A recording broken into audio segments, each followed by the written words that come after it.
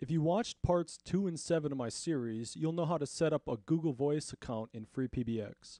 In this video, I'm going to show you how to add a second Google Voice number that will dial out and receive calls separately from the first account we set up. Alright, the first step is add in an extension for the device.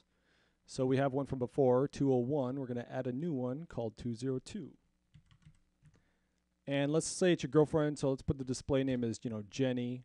And this time we're going to put Jenny's phone number instead of yours, and that's going to be 763-555-1011, for example. SIP alias is also going to be Jenny.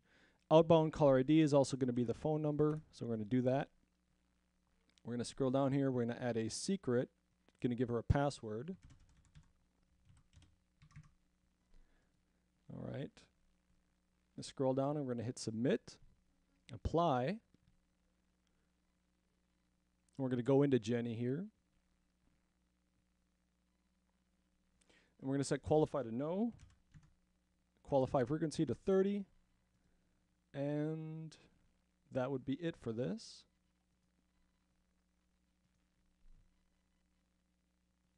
All right, and then we have to go up to connectivity, Google Voice motif, and then we're just going to add her information here. Let's do that. Remember, don't add the @gmail.com. So we're going to put her phone number, 1011, add trunk, outbound routes, and the voicemail. We're going to hit submit, apply. Now we have to configure her outbound routes. So we go up to connectivity, outbound routes, select her account, which will be the second one. And same as before, we're going to add a third pattern here with the plus in the front. Now this is the important part. You have to put her phone number now in these caller ID fields 3 times. All right, and make sure it's selected her phone number as the outgoing route. Submit changes, apply.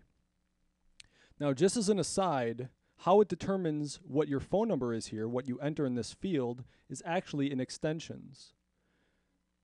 So that would be right here, CID num alias. Now if you type this in wrong and you go to outbound routes and you typed it in right here, it's not going to work. It's not going to go through this because the number isn't going to match. This one isn't going to match the CID num alias in your extension. So those have to match. Now once you got that, we're going to go up to inbound routes. And just as before, you put in the DID number, 1011, scroll down. Remember, select CID superfecta. Now you got to choose her phone as the extension here. So in any inbound calls to this number will go to Jenny. You'd hit submit, apply.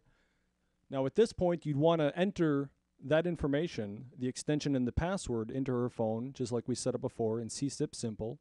Set all that stuff up, and you can confirm that it's actually online when she does that by going to your status, your FreePBX status, and that's in reports, FreePBX system status, and you'll find it right here. You'll see 2 phones online. Now to verify that both phones are going through the proper trunks, log into your server through PuTTY.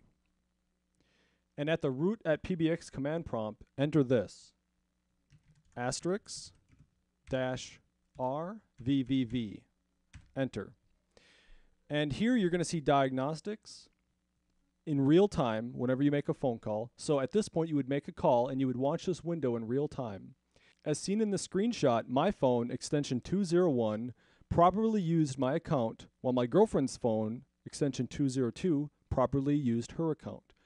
Any additional phones may be added and configured the same way to remain separated by device and number. That's all there is to it. Thanks for watching. It doesn't matter what comes, fresh goes better in life. With mental fresh and full of life, nothing gets to you. Staying fresh, staying